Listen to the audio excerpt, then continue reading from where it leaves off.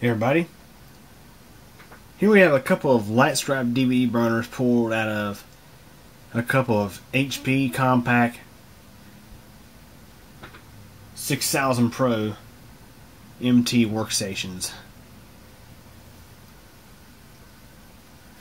I want you guys to have a look at the back of these drives. You might be in for a big surprise.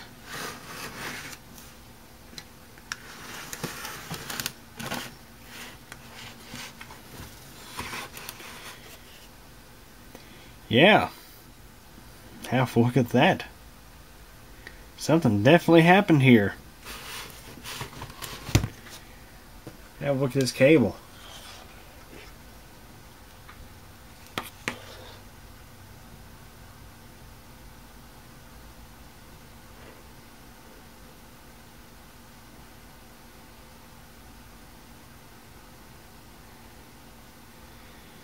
Nice and toasty.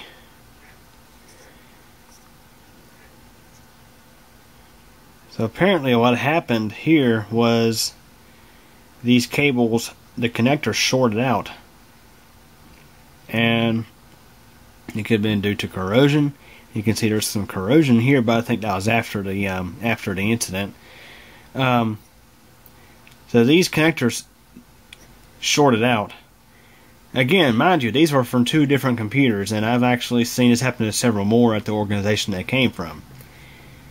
The thing is, these particular machines, they decided they weren't going to use a standard ATX form factor where your power supply sends out all your different voltages, but instead the power supply in these machines sends out about 300 watts worth of 12 volt DC to the motherboard. Yeah, the motherboard only gets 12 volt DC. I mean, it might get a 5 volt standby auxiliary rail, but I don't think so. I think, if I remember right, the thing only gets 12 volts DC. And the motherboard in the machine uses DC to DC conversion to convert the 12 volts to 5 volts and 3.3 volts respectively. And also you get your minus 12 volt rail as well.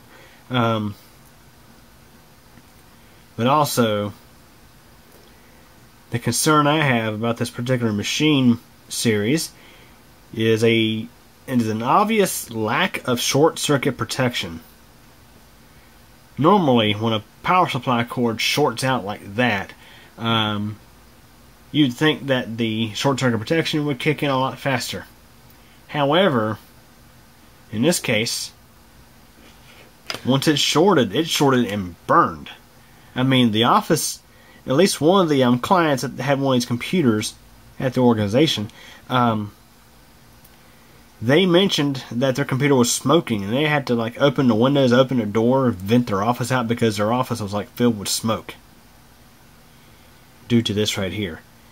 And the insides of the machines, or at least one of them, had a nice black spot in the top of the chassis from where the thing shorted out and arc welded itself together. Well, it didn't arc weld itself, but it arced quite a bit, I'm sure, and smoked quite a bit. Made a big, nasty smell. So essentially, I think what happened here is due to HP's design of feeding the motherboard straight 12 volts and having the DC to DC conversion on board. The DC to DC conversion, at least in the 6000, apparently did not have proper SCP, because this is just absolutely crazy. A fire hazard, in my opinion. For anybody who's using an HP 6000 Pro, just be warned. I've seen this happen to several of these machines, not just these two drives, but I mean several of the machines. Now get this, you could change out this drive, you could change out the burned up drive and the burned up cable for some spares, and the computer would just boot right up as if nothing ever happened. The power supply, the actual main power supply, along with the motherboard conversion, was not affected. It worked just fine. On a side note, I had not seen this happen to the HP 6200 Pro, which is similar in design. It also uses the same style cables as a 6000. Uses the 12 volts to the power to the motherboard and onboard conversion, but apparently they seem to have fixed this with the 6200. But man, the 6000. I mean, get yourself a close look at this. I mean, that thing is just roasted. And it's a 12 volt circuit that's shorted. Now, we'll have a look at the actual cord again here in just a moment, the cable. But, yeah. Shorted out and burned up quite nicely. Let's have a look at the other one. Slightly different model drive. I don't think the drives were at fault, but this one really burned up. Burned up really nicely.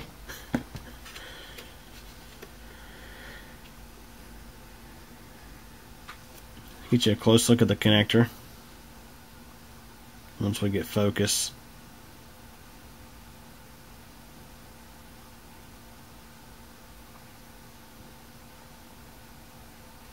I mean, look at that.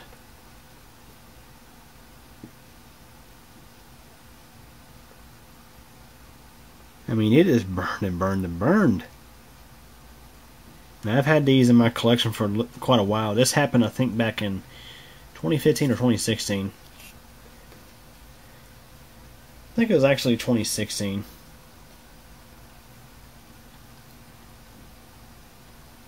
Isn't that crazy? And I'll mention that occasionally on Tiger Direct and probably eBay, you'll find these machines for sale in the off-lease market, because a lot of these machines, they were purchased through like a business contract from HP, and or leased, however that works.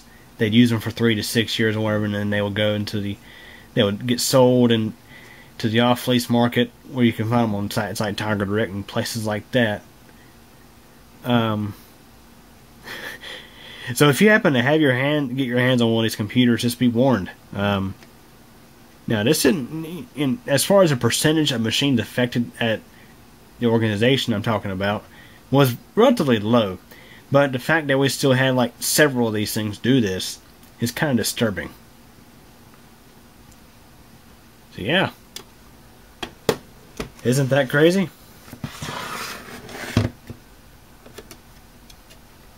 Look at this one more time. And again, we'll look at the cable as I had mentioned. This definitely happened on a 12 volt rail. You can see yellow is your 12 volts, and this is the side of the cable that got fried, and afterwards started to corrode.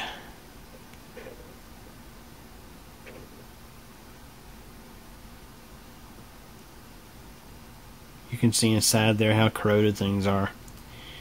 Heck, I don't know. Maybe the cable or this connector started to corrode a little bit before this actually happened. But again, you'd think in a regular PC power supply, your short circuit protection would kick in and prevent a fire from happening. Normally that would be the case, but with the HP 6000 Pro, I think what happened was this shorted out, but on the flip side, there was enough resistance in the wires and the motherboard's traces, because I'm sure that the 12 volts got passed on and didn't actually go through any major conversion. I'm thinking that there was enough resistance in the cables leading to the drive and enough resistance in the motherboard traces to where the main power supply did not notice a problem.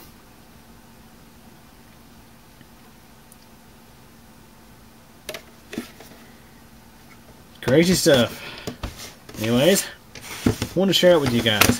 What do you think? Let me know in the comments. Thanks for watching.